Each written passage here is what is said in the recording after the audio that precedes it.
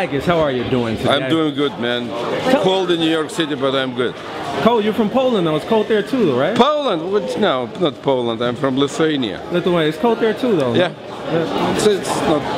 So tell us, how did you get into boxing management? Just one day I woke up and I said I want to be a boxing manager. Really? Was it just on a whim like that? No, it's a long story, man. It started like, I don't know, 15, maybe more than 15 years ago, you know, helping a guys, and just had the opportunity, you know, to help guys who came from, you know, from Ukraine, from Russia. Met a great trainer, Don Turner.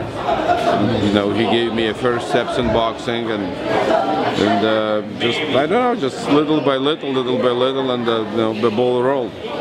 How did you grow to be the #1 manager in boxing, though? You have all the best boxers right now. Well, probably because I care for the guys. You know, I don't do that. I don't do that for fun. I don't do that for money. I do that because I like to do it. You know, and I really care for the guys whom I have under my wing. You know, I worry for them and helping as much as I can. That's probably why.